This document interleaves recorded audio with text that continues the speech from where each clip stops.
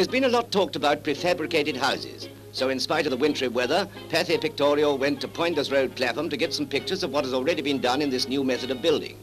Who's this disturbing the afternoon quiet of this street in the modern style? Which of the front doors of Clapham's utility homes will the telegraph boy knock at? This is it, and the name on the envelope is Mrs. Shea.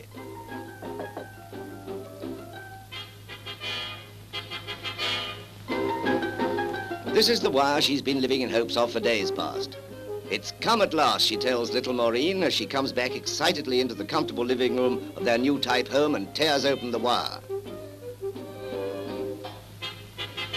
It's from Daddy, and he'll soon be back with us.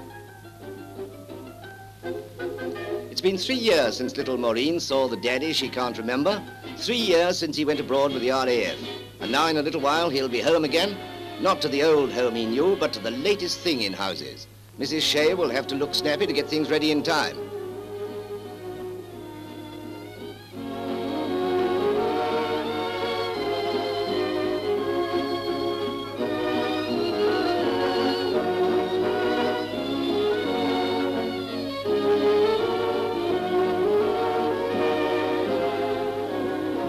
These are George's civvies, just as he left them when he went away.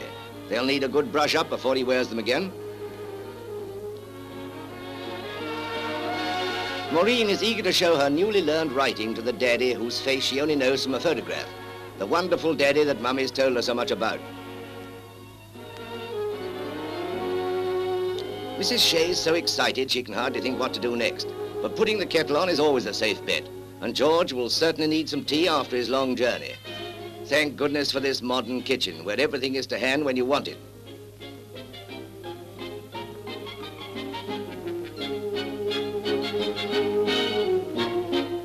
When George arrives, he'll find a new-style home, but an old-style welcome.